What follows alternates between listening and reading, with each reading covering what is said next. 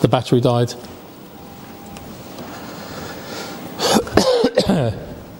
Which was quite sad. So, John's Gospel and the 5th chapter, or chapter 5. And we're reading from verse 5, and it's titled in my Bible that says, The Healing at the Pool. Okay, here we go. Sometime later, Jesus went up to Jerusalem for one of the Jewish festivals. Now, there is in Jerusalem, near the Sheep Gate, a pool, which in Aramaic is called Bethsaida, which is surrounded by 5 covered colonnades. Here a great number of disabled people used to lie, the blind, the lame, the paralysed. And one who was there had been an invalid for 38 years. That's a long time. When Jesus saw him lying there and learned that he'd been in this condition for a long time, he asked him, "Do you want to get well?" "Sir," the invalid replied, "I have no one to help me into the water when the water's stirred. While I'm trying to get in, someone else goes down ahead of me." Then Jesus said to him, "Get up, pick up your mat and walk." At once the man was cured or healed.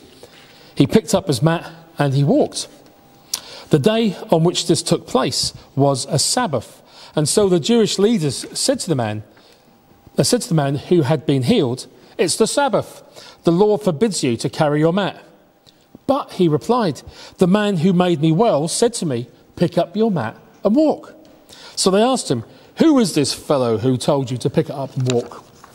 The man who had healed had no idea who it was, for Jesus had slipped away into the crowds that was there. Later Jesus found him at the temple and said to him, "See, you're well again. Stop sinning, or something worse may happen to you." So the man went away and told the Jewish leaders that it was Jesus who had made him well. Wow, absolutely amazing. So Lord, we thank you for your words, and just pray the Holy Spirit, you'll just enable me to speak well and just to share this wonderful word. Amen. Amen. Amen. So here's a bit of a challenge. Here's a bit of a challenge. Oops, let me turn this. There we go. Here's a bit of a challenge for you. What are the problems that you personally are facing today? Because it could be things that you have been suffering or chewing over for many years. And I know that I do. I've got one or two little things, where I just haven't sorted things out, for many years, and I've prayed and I, and sometimes I think, oh, I still can't get this right. Wow. So that's kind of like the problem, or whatever it is that we face. It's kind of become part of our life. It's like having a tattoo or something, where it's there, and you look at it and you think, oh, I wish I didn't have it, or I'm glad I had it, or whatever, but this problem has become part of our life routine. And we have the same thing which kind of jumps up every day and gives us no peace. It could be the same sickness, the same situation, or the same circumstances. So basically, we need a change from those things. And I don't know about you, but there are things that I am crying out for a change in my own life. And maybe this could be the day that we start to, as a church, begin to think to ourselves, okay, maybe these things don't have to stay as they are. Maybe those problems we have, maybe we can put them one side. Maybe those fears can be slung out with the rubbish bin. Maybe, maybe those situations that we're frightened of, maybe we can stroll into them, like a big tough person, who's not frightened of anything. Some situations which we face that still being frightened by something, that we can go and look the enemy in the eye and say, "Do you know what? I'm not frightened of you, big man. You're coming down." Sometimes God will bring us to that position where we have to confront some of these things in our life. But I don't know about you, but when I face some of these things, I tend to think to myself, how can this change? How can I change from this situation to a much better position? Now just think about this. If you have somebody who has a drink problem, and I used to have one many years ago, you know that if you can stop that drinking, that your life will change for the better. One, you'll have more money, which is true, but also your health will get better, you will prolong your life, you won't be such a pain in the bottom to other people, you won't get into trouble, all those kind of things. You know all of that. Yet for many people, they just think, do you know what, I can't change. Because often we can't change on our own strength. We need God's help to help us change, because it comes from the heart. And that's the important thing. So change is hard to achieve, and I think we probably all recognise that. But here's a challenge for us, each one of us. And what you've got to remember is that every time that I preach, every single time, I'm always including myself in the sermon. Don't ever think for a second that I've got it 100%. I'm always preaching to myself as much as you. So here's a challenge. Do you want a change in life today? Do you want a change in your life today? Now, there's a scientist, you may have heard of him, called Sir Isaac Newton. Anybody heard of him? I was going to say that he invented gravity, but he didn't, because God invented gravity. But Sir Isaac Newton, he came up with the laws of gravity about how fast things fall, all that kind of stuff. Really clever fella, right? He really was. And he wrote a series of laws, and he put down that the first law of motion, right, a scientific law, states, and I had to look this up, everything continues in a state of rest unless it is compelled to change by forces impressed upon it. So basically what that means, if you have a ball and you put it, let's suppose that we put a ball down here, right, that's going to stay there. Well, that's not going to move. I can't go, you will move, ball, like something from the Avengers or some mystical power to make it move. It's not going to happen. The only thing that will cause that ball to move is if you put a force against it. So, look, if I say to Lyndon, just jump over here and just, flick that ball or give it a good old kick, then the ball's going to move. Yeah, exactly. A good one. You can leave the door open and the wind will blow it, but there's still a force, isn't it? So that's the only time that things will change, when there is a force helps you to move. And in our cases, when we need to have that change from that problem, it is the power of the Holy Spirit of God which causes us to change. And so this morning, I want to talk about this person who was changed after this encounter with Jesus. So, we've read about this man who had been an invalid for 30 years. In other words, he couldn't walk. And it's incredible. So the scene is Jesus in Jerusalem, which was the capital. And he's there to celebrate this great big feast of the Jews. And the Bible says that he entered through the sheep gate. And this gate was used to bring the sheep through to the temple for sacrifice. And we often have this picture in our minds, or at least I used to, of Jerusalem as like a really smart place where all of this stuff was taking place. Hundreds of sheep coming through, they're going to leave droppings, aren't they? Yes, little droppings everywhere. There's going to be the smell of sheep. There's going to be the of sheep as they're coming through the sheep gate at all different times of the day, ready for the sacrifice. And Jesus comes there, and he comes down to this pool of Bethsaida. And lined around the pool are the poor, the sick, the blind, the lame and paralysed people. Everybody who was there has a massive problem, a problem which had overcome them to a point. And remember what I said, that everybody needs a change. Well, all of these people, they needed healing in some way or the other. The blind needed sight, the deaf needed to hear, those who couldn't walk needed to be able to walk again.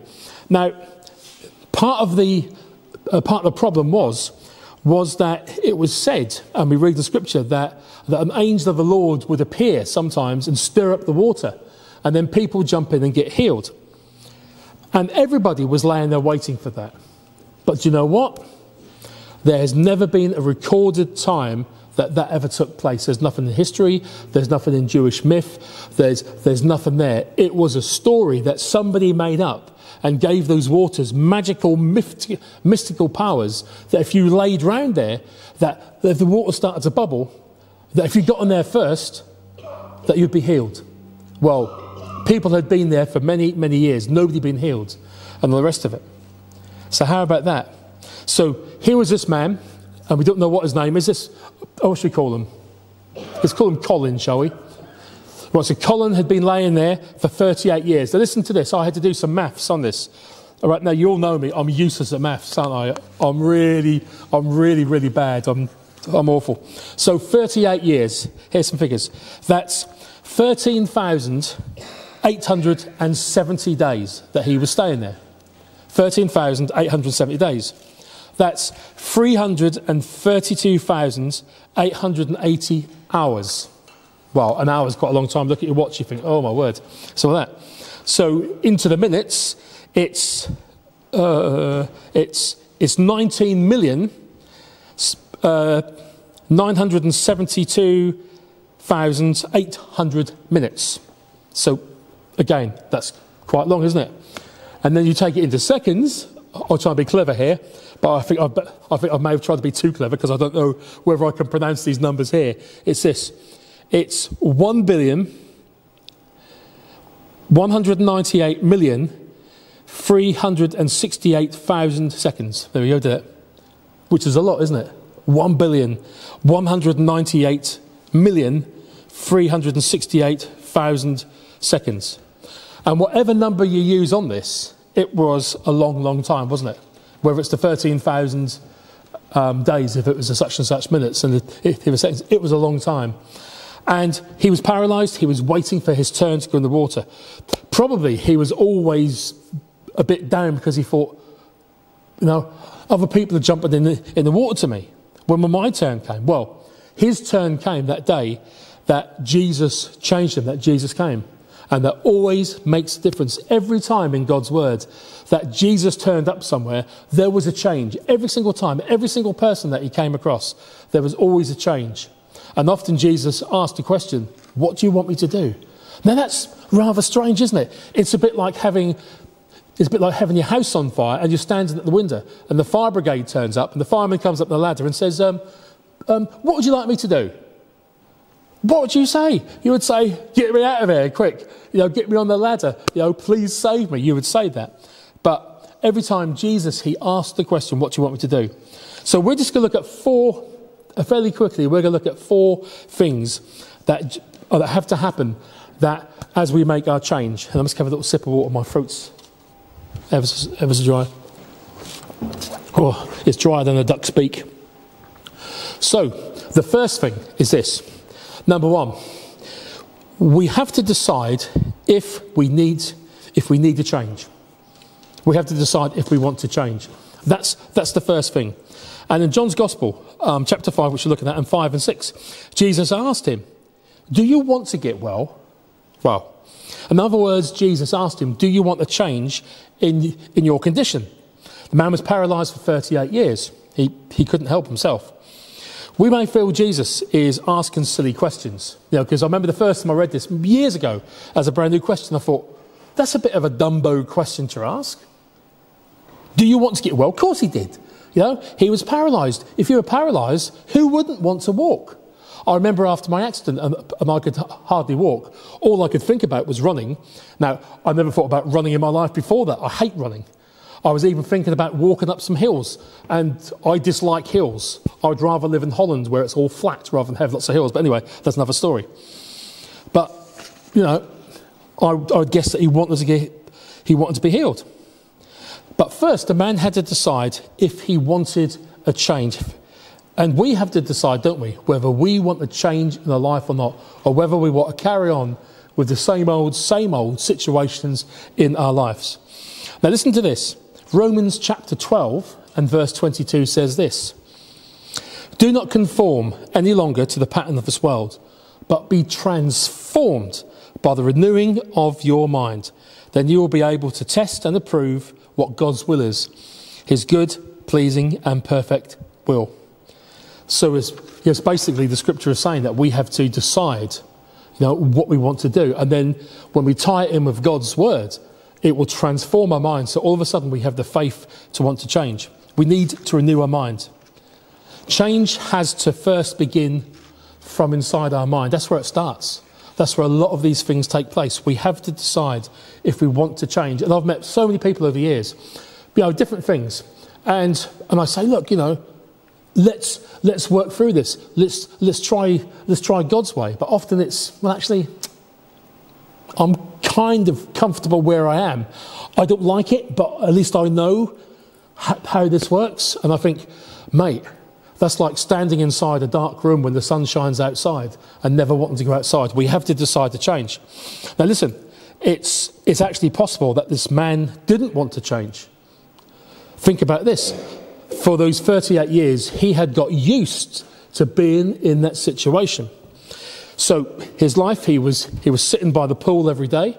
And like that little video said, it wasn't a swimming pool with water slides and mocktails, that sort of stuff. It was just it was a great big hole in the ground full of water that sometimes they'd also wash the sheep in. So I wouldn't really fancy going in there with sheep. No, that wouldn't quite be good. So he begged, as they all did.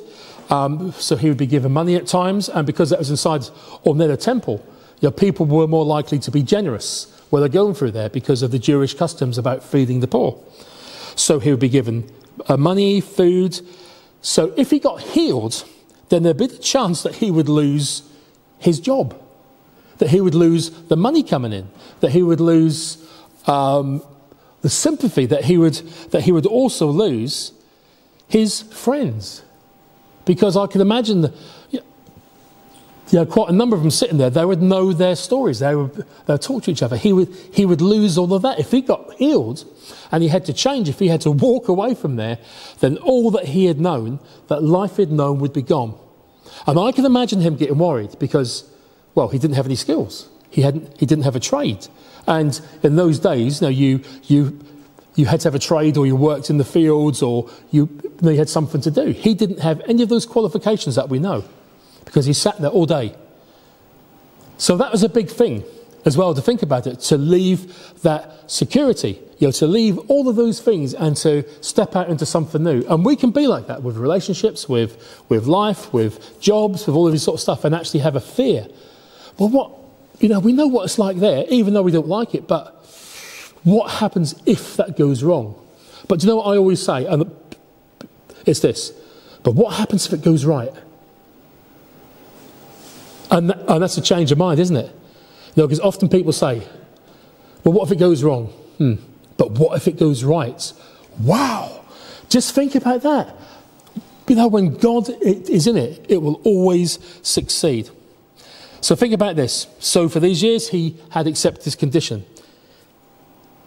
And he'd accepted that his condition was going to be the final thing for his life.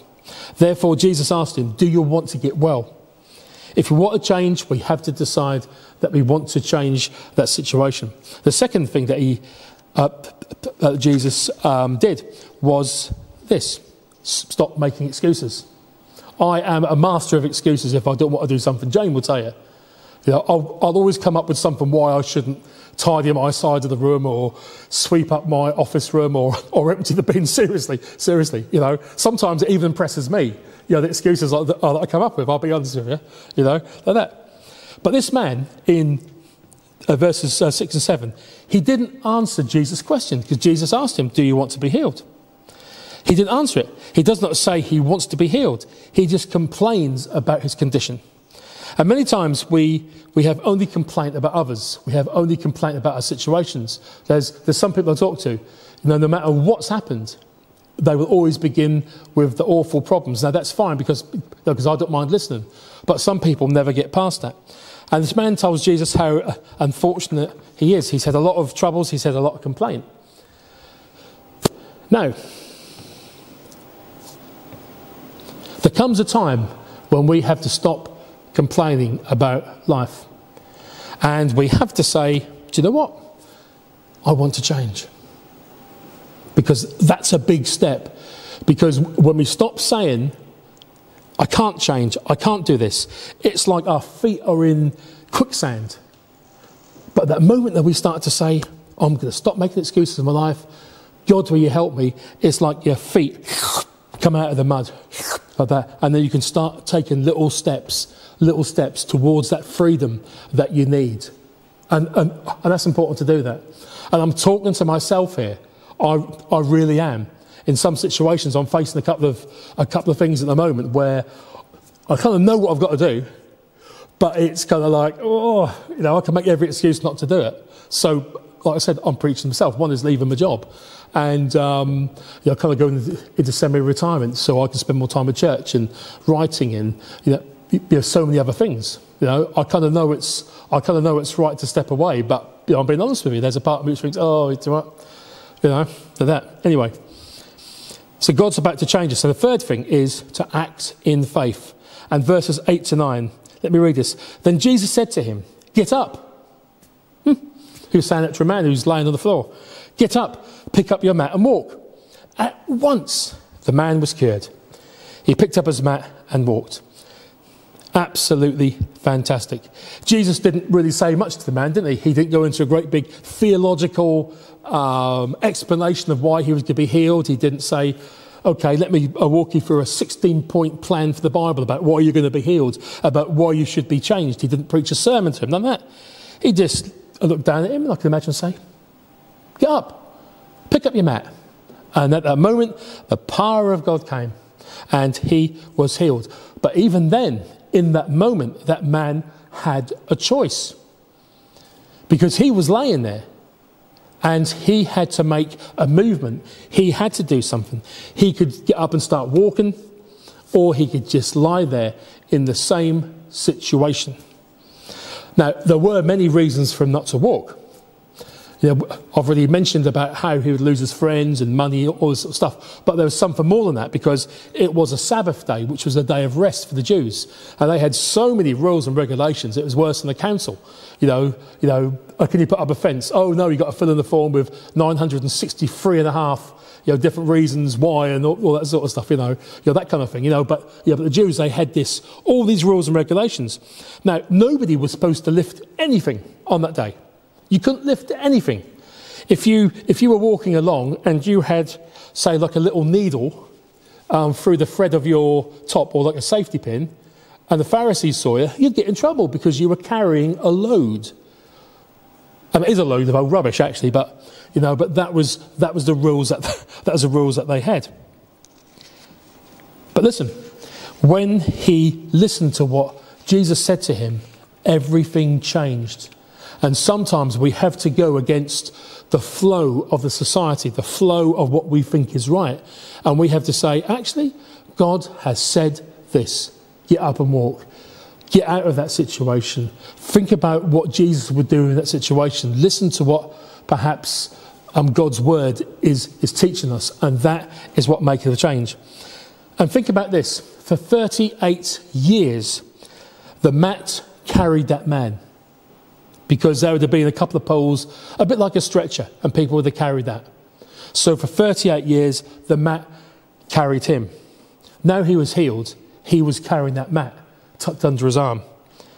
Listen, whatever circumstances we go through, if we act in faith, we can overcome them by God. And that's what happened there. That man said, do you know what? The waters don't work.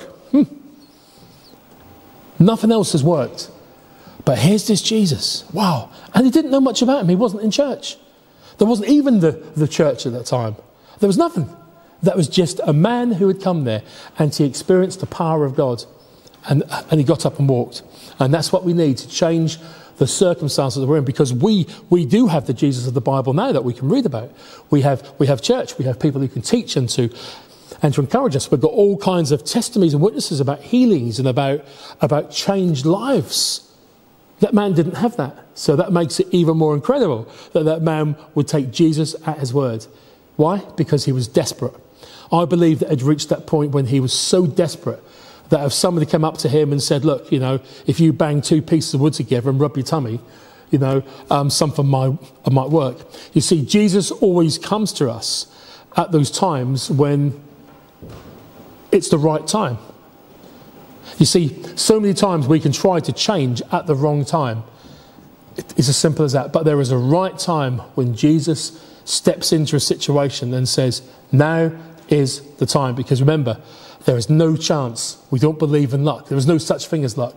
Everything for the Christian is ordained or planned by God. From the moment we're conceived to the moment of our last breath, to everything that we go through, that when we submit our lives fully to the Lord, he says, yep, I'm taking care of you.